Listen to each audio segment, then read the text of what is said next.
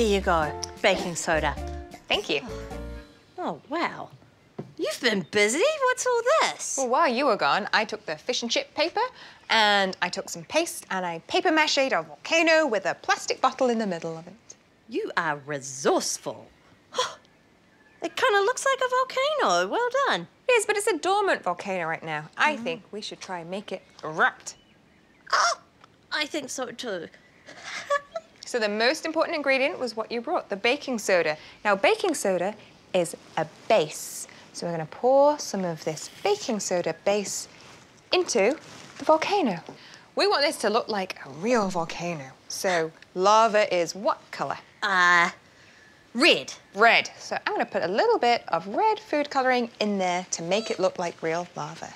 Now, our final part of our reaction comes from vinegar, which I put on my chips. Oh, yeah, it's pretty good. Now, vinegar is an acid, and acids react with bases, and we know that the bicarbonate was a base, so what do you think is going to happen when I pour this into here?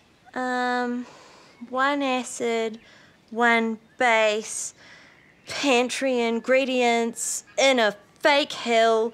I'm going to say I have no idea. Oh, well, we'll have to see what happens. Are you ready? I have never been more ready for anything in my entire life. Okay, here we go.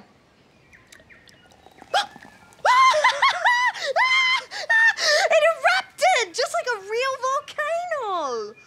So what you can see were those bubbles, and those bubbles are the gas carbon dioxide. And carbon dioxide is what is formed when you react an acid and a base, which is baking soda and vinegar. Oh, my goodness.